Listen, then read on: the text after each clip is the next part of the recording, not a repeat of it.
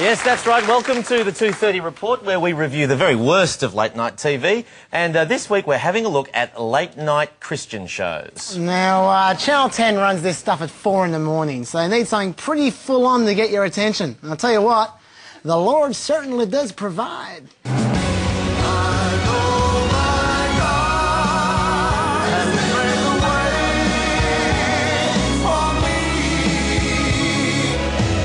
Good morning, everybody. Glory to God. It's the Believer's Voice of Victory broadcast, and we are blessed today. Now, that is Ken Copeland, and if you think he's hokey, you should check out his daughter, Kelly. Ladies, when you're doing laundry, if you're grouchy about it, are you doing laundry in the love of God? Because when you do laundry in the love of God, you can get a harvest.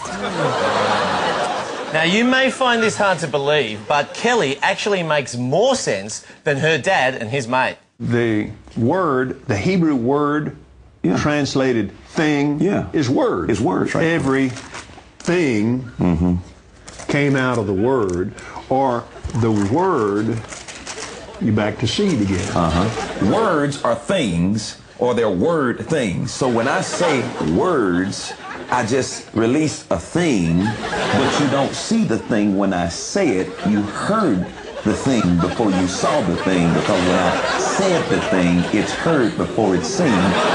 Makes sense to me. As Kelly says. I'm telling you, when those two get together, the anointing flows. Well, something is certainly flowing, but I don't know if it's anointing. Okay, all right, maybe they are a little confusing, but at least these guys know their way around the Bible. Where is that scripture where Samuel was talking and he talked to him about answer him, Eli? But one thing these Christian shows all have in common is that in the end, they always hit you up for some cash. Now, some do it in a pious, spiritual way. As a special challenge, please prayerfully consider a gift of $1,200 or more. But not everyone is as prayerfully considered as those guys. The master of the grab for cash would have to be this guy, our favourite, Mike Murdoch. A lady came up to me one night and she said, my ex-husband has not paid child support in 15 years. I said, sow a seed for $58 just as a covenant between you and God. Not trying to buy a miracle, that's absurd. But give God a seed of your faith, $58. It's not about money at all, it's about planting seeds. And I tell you what, planting a seed in Mike's bank account really pays off. Less than 30 days, that ex-husband wrote her a check and mailed it for $65,000. Whoa, that's amazing. But surely you can't expect that to happen every time. Expect a harvest. Expect it. Expect it. Maybe you can, yeah. OK, so it seems like all you got to do is give Mike $58 and all kinds of miracles are going to happen. That sounds like crap to me. No, it's not. Look, he even gave an ironclad guarantee.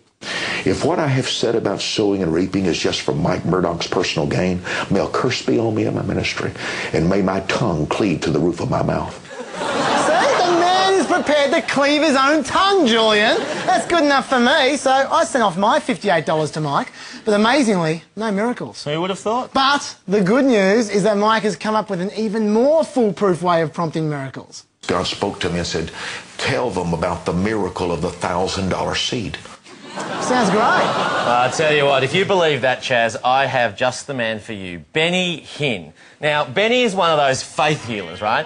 And he uses all kinds of very strange techniques to heal people. There he goes. Benny cures arthritis, asthma, cancer, pretty much anything except tone deafness. No other name but the name of Jesus. Sing it! Sing it! But, you know, what you really learn from Benny is that the cure to every known illness is pushing people over.